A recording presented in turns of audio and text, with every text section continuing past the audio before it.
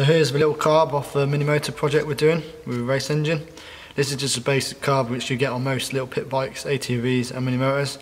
This is going to be a quick video how to strip these things and clean out, rebuild, put back together. It would solve most running issues because they're normally badly adjusted or even just they get normally blocked up for lack of use. But first thing we'll do is remove a bowl. This will have no doubt fuel in it, so you can either unscrew this, unscrew a screw and let it drain out on some rag, or just unscrew a bowl and let it fall out. Before you remove a bowl, there will be inside here a gasket. So before you end up ripping it off and catching the gasket and then ruining it and then needing to get another one, as long as you be careful and take your time, you can reuse a gasket pretty easy enough. But we'll go start stripping it down now. All you need is basic tools. Before I start is some air duster to dry it out obviously. 2 screwdrivers and 6mm. I'll be using air from a compressor. What I'm using to clean it will be brake cleaner, but you can just use carb cleaner, which you can get from most places that sell car parts and car servicing places, which is best bet to use.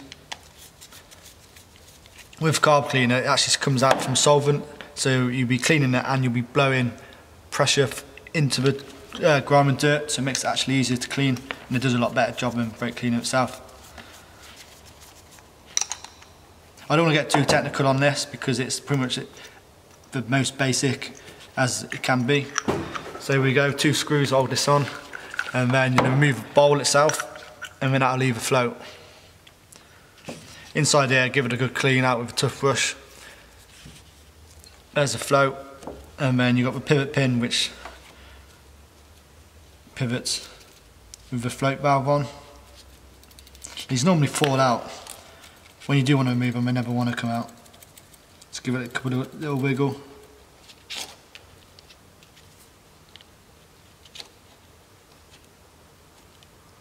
So here's a little pivot pin. I don't know if the camera will pick this up. Put it there, I don't know if that's... And then you've got where the float goes onto, and then you've got the little float valve. So as long as this isn't damaged, I'll see if I can... You'll find if these are damaged or not by if they're torn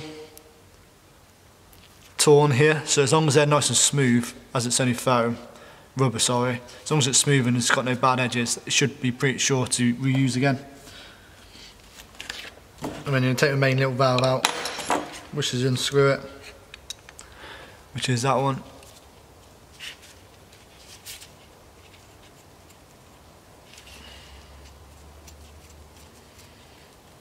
And its seat, which is screw all the way out, which is little screws in. And then all you're left is with the gasket. Give that a quick clean, but I would say remove the gasket if possible, but if it seems to be quite tight, just be gentle when you clean it.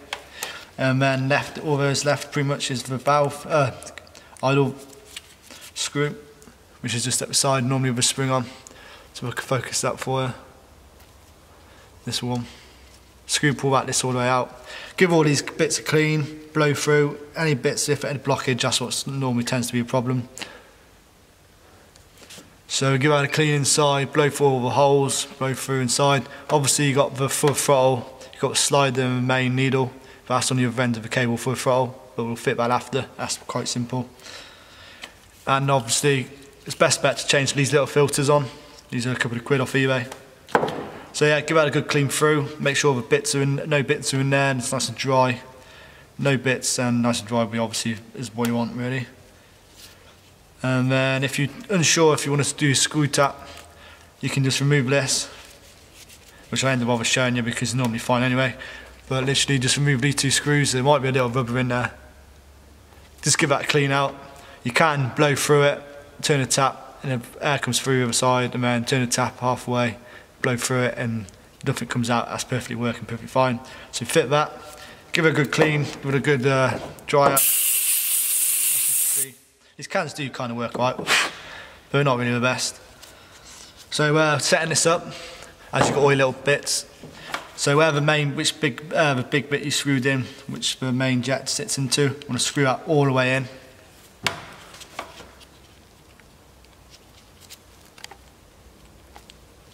And do that tight with 6mm. And then the main jet Screw that all the way in tight.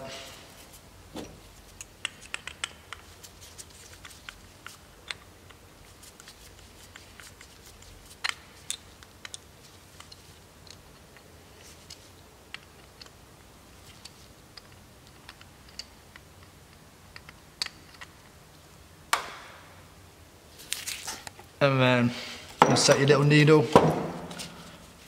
which is screw lips on this little hook,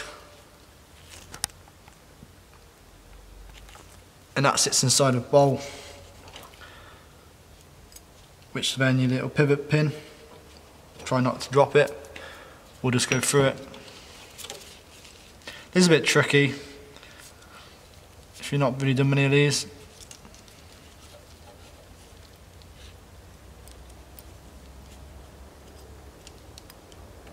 That just sits in there. Plastic float on top, and then you bowl back on. The issue with this one was you'd start the bike up and it would just cut out. It wouldn't be able to run by itself on idle, and with throttle straight full open it would run it, but as soon as you let off it will die again.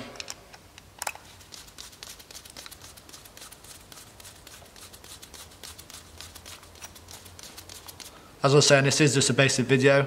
I can do another in-depth video with naming all the parts and stripping it down to just the bare cover casing. But on something like this, you should get away with it really. That's when you do real big carbs for cars and that, and bikes, you want to make sure everything is dead clean in a clean environment. So bowl screw on, and make sure if you haven't screwed that previously to drain the fuel out, that you screw that back on. And then what we've got for the idle screw, screw that all the way in as tight as you can go. Don't over tighten it, just so it stops turning.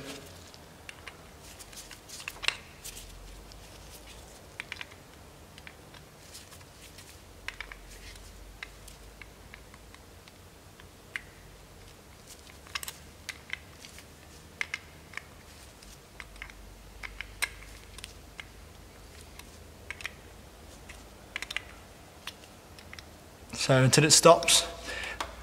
Adjusting the screw now should pretty much, as soon as you put it back on the bike, you shouldn't really have to adjust it again.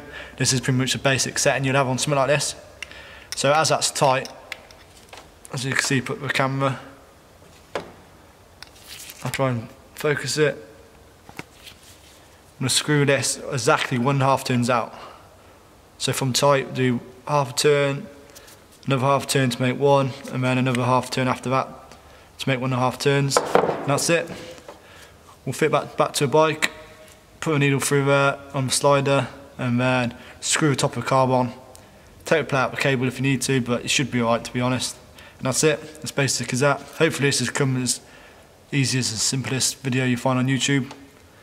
And yeah, fit that on, and we'll give it a test drive, and hopefully it starts straight away. And strip the bike back down after. But thanks for watching. Hope you enjoy it. Hope this is out. And speak to you soon. See you all guys later. Thank you.